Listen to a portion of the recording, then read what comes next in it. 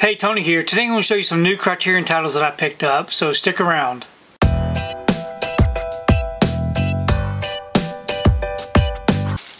So I went to Barnes & Noble. This right here is going to be my last haul for November.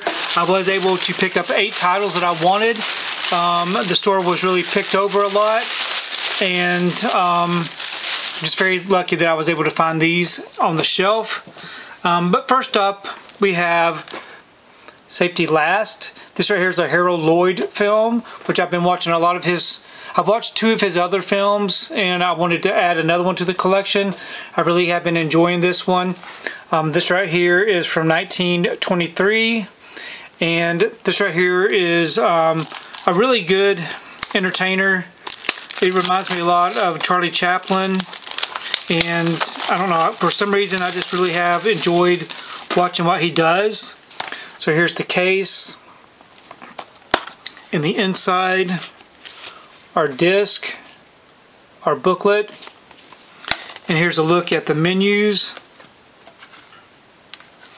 And here's the inside artwork. Okay, next up we have The Power of the Dog. So here's a 4K release. It was on my wish list, so I'm happy that I was able to pick this one up. I haven't really heard much about it, so definitely looking forward to checking this one out. It does have a really nice looking cast in this film, so I think it should be pretty entertaining. But here is the case, and again the back. Open it up. We have our 2 discs and our booklet. And here's a look at the menu screen. And here's the inside artwork. Okay, the next title I got is Arsenic and Old Lace. This right here is another one that was on my wish list. Really looking forward to checking this one out. I have heard a lot of great things about this one.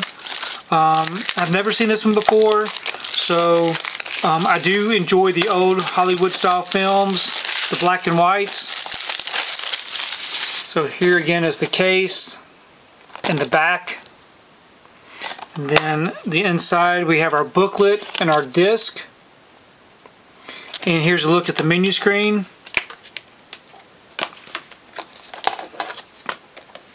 And the inside artwork. Okay, next up I got Buck and the Preacher. This right here was another one that was on my wish list. This is another one that I've never really heard much about until the Criterion was released. So definitely looking forward to checking this one out. Again, here's the case and the back. And on the inside, we do have our disc and our booklet. And here's a look at the menu screen. And the inside artwork. Okay, next up we have Daddy Longlegs. This right here is a Safdie Brothers film. Another one that was on my wish list. I had never heard about this one either until I started researching what I wanted to pick up from the sale. And this right here got a lot of good recommendations. Again, here's the front and the back. Open it up. We got our disc and a booklet. And here's a look at the menu screen. And here is the inside artwork. So my next pickup was a blind buy. It is The Flight of the Phoenix with James Stewart. I have seen this many times during the sale and never picked it up, which makes me wonder why I never did. I really do enjoy James Stewart, and just reading the back of it, it seems like a very interesting film. Again, here's the case and the back. It's a very long one, 142 minutes. And then the inside with the disc, and it looks like a paper airplane. And here's a look at the menu screen. There's also a booklet included. And here is the inside artwork. Okay, next up we have The Lady Eve. This right here was another blind buy. I saw it on the shelf. I've seen it on the shelf many, many times. It's another older film, black and white, from 1941.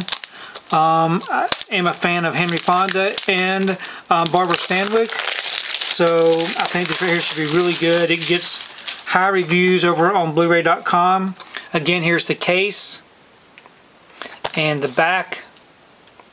We open it up, and here's the inside with the disc, which I really like the disc art, and the booklet. And here's a look at the menu screen and the inside artwork.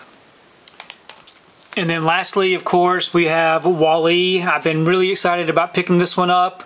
I do like that it has a digipack style packaging.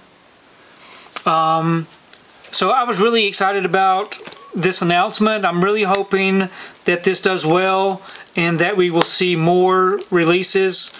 Maybe some Disney films, even some older Disney films would be fine by me. But this right here is, like I said, it's a slip box digi style packaging. So when we take it out of the box, we have this nice artwork. I really do like that. Let me show you what it looks like. Very nice looking artwork. And it does come with a booklet, a really thick booklet. So very happy with that. And then we have 3 discs. And the first disc, of course, is our 4K disc. And we have the Blu-ray disc, and we have another Blu-ray disc number 2, which probably has the special features on it, and then the inside artwork. And here's a look at the menu screens.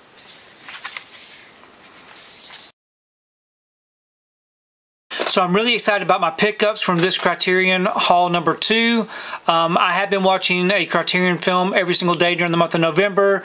So today will be my 22nd one that I'm going to watch. So I'm not really sure which one I want to watch next, but I'm definitely looking forward to checking these out. Please leave me a comment below. Let me know what you think about my pickups. Let me know what you think about these titles. And I would also like to know what you've been picking up during the month of November. I have been watching a lot of your videos and getting a lot of good recommendations. If you like what you saw here today, please give it a thumbs up and share the video. If you haven't subscribed to my channel, I'd really appreciate it if you would subscribe. If you do subscribe, please remember to hit that notification bell so that you can be notified every time I upload a new video. If you haven't found me on my social media accounts, I'm on Instagram, TikTok, and on Twitter. And if you'd like to find out what I've been watching, you can find me over on Letterboxd. I do have links below. But thanks again for watching, and we will see you next time.